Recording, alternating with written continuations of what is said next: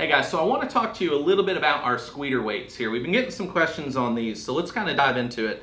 What we're looking at here is an ST30 and an ST40. So we make two different size Squeeders. We have the 8 ounce for the ST30 and we have the 13 ounce for the ST40. So basically what these are is reverse cavity molds of the insides of our bulb squids.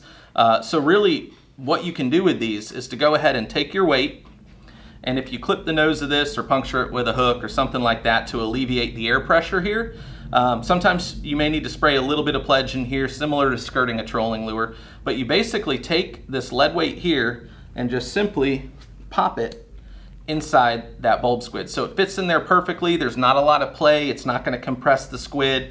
It allows you to run these subsurface. So we do a number of different things with these. Sometimes people are looking to put a little bit of weight in front of a large trolling lure on their billfish and stuff if they're running bridge teasers to kind of get it down a little bit. So it still allows you to kind of have that squid teaser, but it's basically keeping the weight inside of this body here so that you're not seeing big ugly trolling leads laying around.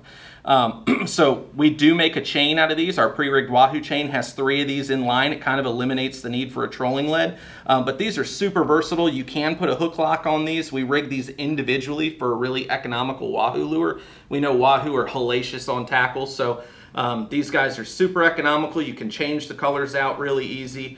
So definitely check them out and add them to your tackle box.